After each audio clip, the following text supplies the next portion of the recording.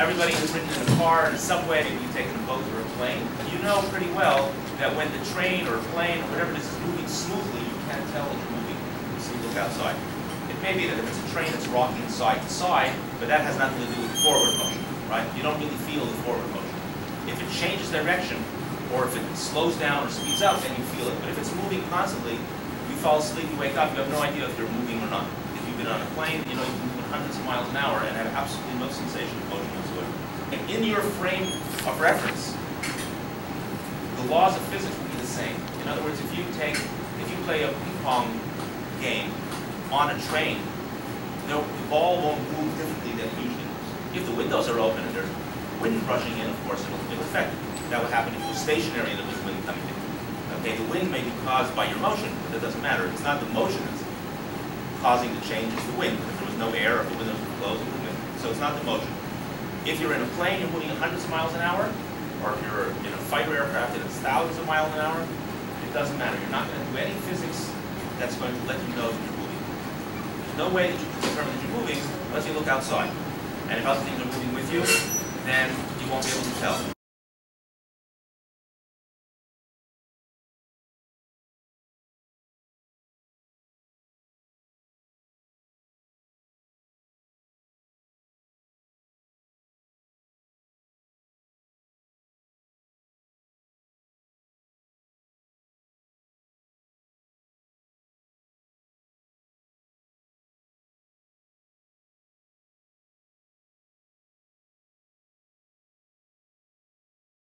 And you've probably all had the experience where maybe you're on a train and you think that you're moving. Now what happens is it's a train that started backwards. How many people have had that experience? In a car, in a train, somewhere? A few of you have, okay? It's a kind of vertigo. You're sitting down and then you think you're moving, and what happens is there's another train going by the other side, and your eye knows already, your brain knows already that you're not going to feel motion, you're only going to see it. So you see something moving next to you, and your brain tells you you're moving ahead, and then suddenly you realize you're not moving. It's kind of like a switch. Yeah, it's an interesting sensation. Now, it's not obvious that it has to be that the laws of physics are such that they wouldn't be affected by motion. Okay, I mean, the universe could have been different, and maybe you would have been affected by motion. All right, but as it turns out, the laws of nature are such that if you're moving uniformly, basically, you won't feel motion. All right? Anything that you do, any laws of physics that we discuss, will be true whether you're moving or you're standing still, as long as you're moving uniformly. You're not changing direction, you're not changing your speed, okay? Or as we learned with velocity, you're not changing your velocity, right? Which means you're not changing either your speed or your direction or both. Now, in general relativity, you have a more advanced formulation of that law, okay? But for our needs, basically, if you're moving in uniform motion, there's absolutely no way to determine it. How you're moving is called the frame of reference. And in physics, we always describe things relative to your frame of reference.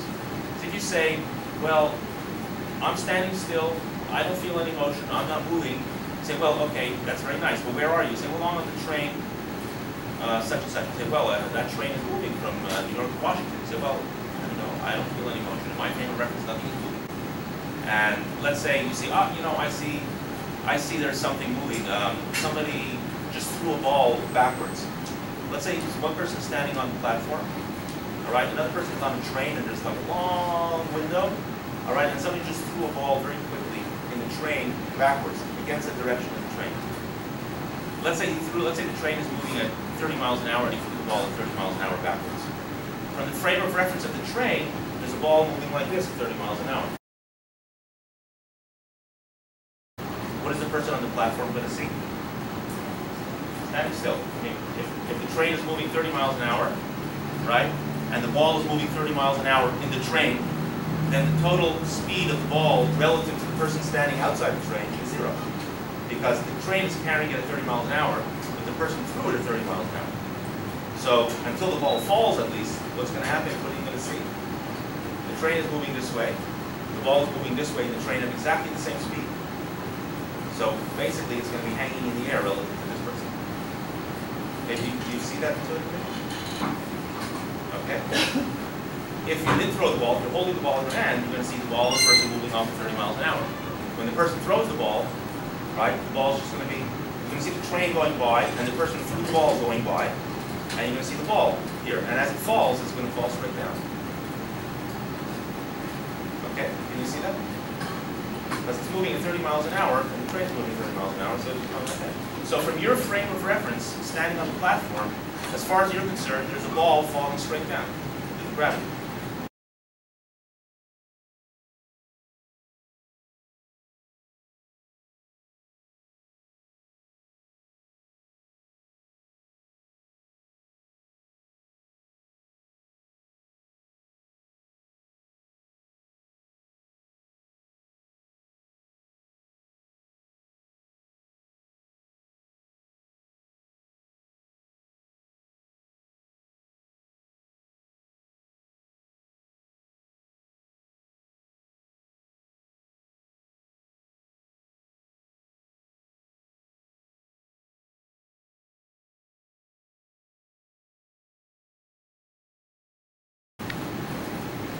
Okay? Now, there's a principle, Galilean Invariance and so on, that the laws of nature, as I said, don't depend on the speed at which you're moving if it's uniform speed. Now, we can deduce from that something interesting that we spoke about in the previous class.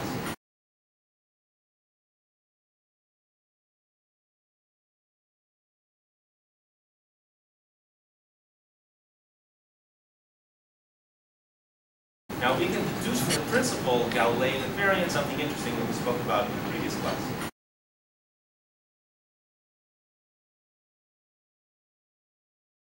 We might think that to start moving, you certainly need a force. That's our intuition. To stop moving, we might say, well, everything stops moving eventually, right? That's the way the ancient Greeks thought and everybody else thought. To stop moving, well, that's the natural state of events. Things stop moving by themselves. To start moving, it was clear that you needed something to push.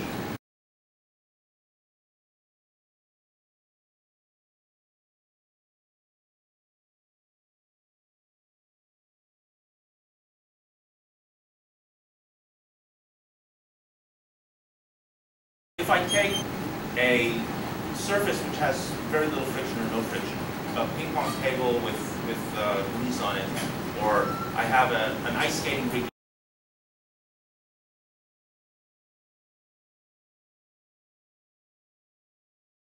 There's an ice skating rink on the train, and there's an elephant on ice skates going that way.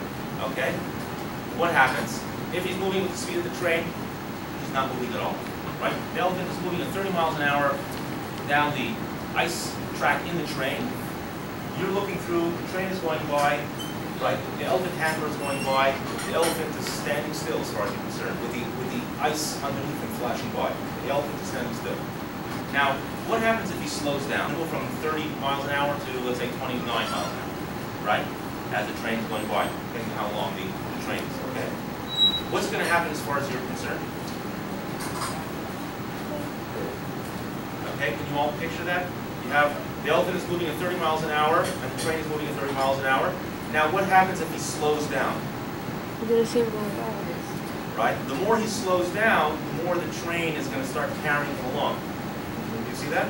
If he was standing still, he'd be carried along at 30 miles an hour.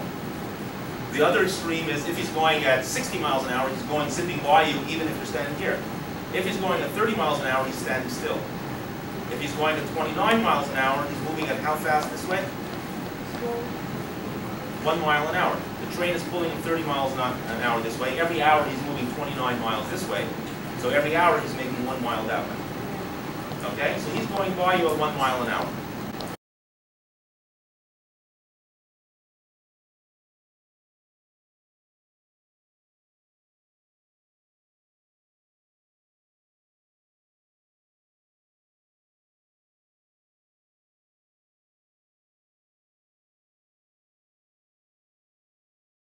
Let's say you're standing on the platform and you see this elephant on ice skates and he's not moving. Okay, you don't even see, let's say, the ice skates. You just see an elephant. There's a big window. You don't even see the train. You're just looking through and you see this elephant right in front of you. Standing still. Okay? Now suddenly you see him start to move backwards. What would you say happened? If something is standing still and then it starts moving, what must have happened? The train moved faster. Okay, not let's say not the train specifically, but let's say in terms of what we discussed in the first class, I think it was something is standing still and it starts moving. What can you tell me? What must have happened? Something changed, obviously. What? Force. Something exerted a force on this to make it start moving. It wasn't moving. Something made it move. Right?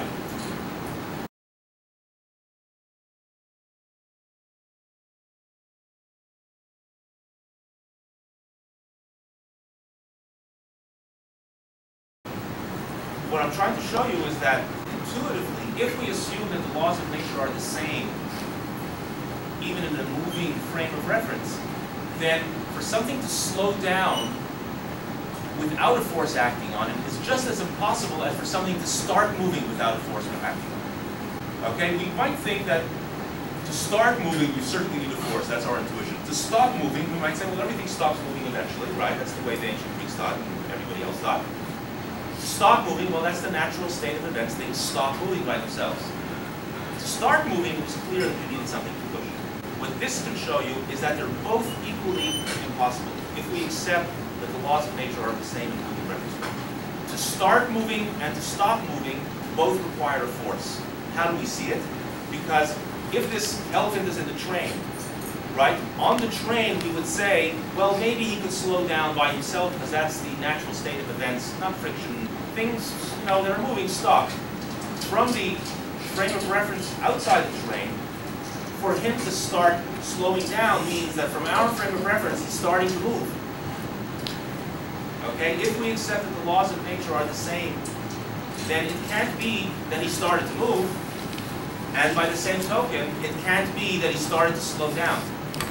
Just like to start to move, he would have needed a force acting on him. In the same way, to start slowing down, he would need a force acting on him. So, given this law of nature that everything is the same independent of your frame of reference, if it's linear motion, we can deduce that to slow down needs a force, as opposed to the original conception where, you know, things just stop by themselves.